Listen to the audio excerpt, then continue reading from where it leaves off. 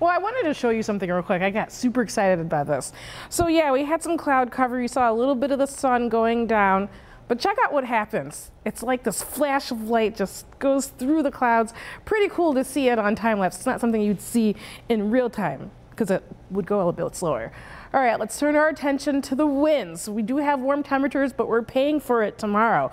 We've got the high wind warning now, all western New York except for Allegheny County.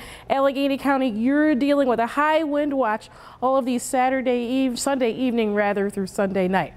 Here we go, roller coaster of temps, turning our attention to the temperature department. The highs tomorrow in the 60s, maybe even some 70s.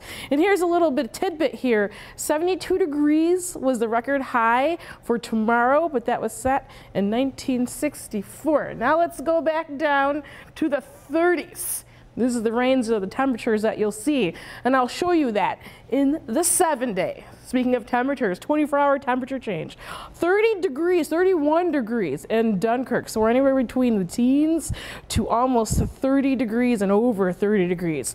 Checking out the temperatures today, 51 is where we made it. We were supposed to be at 38, folks, and overnight it's going to be quite warm. We're warming up as we speak now.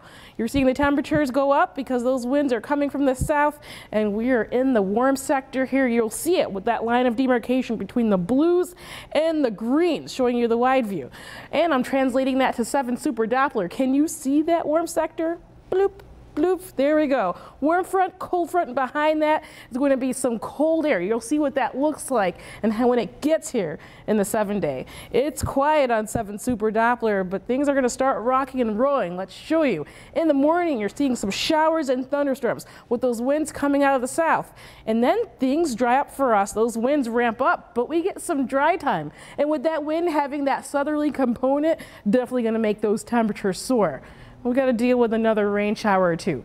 Then things dry up again. But the winds turn from the west, and it's going to take that cold air off the lake and make those temperatures decrease.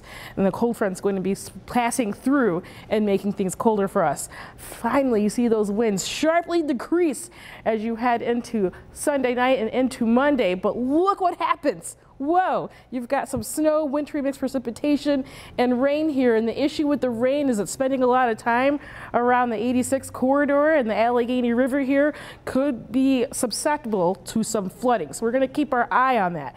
Then you go into the second half of Monday. That system's going to come through bringing some snow, and it's going to do what? Spark up the lake effect. You're seeing it Monday night into Tuesday morning, still dealing with it. And then the rest of Tuesday, things are going to quiet down.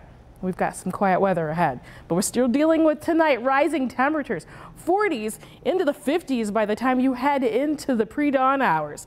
Going into your 7-day, I got a pair of 6s for you folks. If we see more of that sunshine, we'll see gustier winds, but we'll see warmer temperatures. Then you go into Monday, rain to snow and back to rain again, and then we get a few quiet days on hand as high pressure comes into the mix.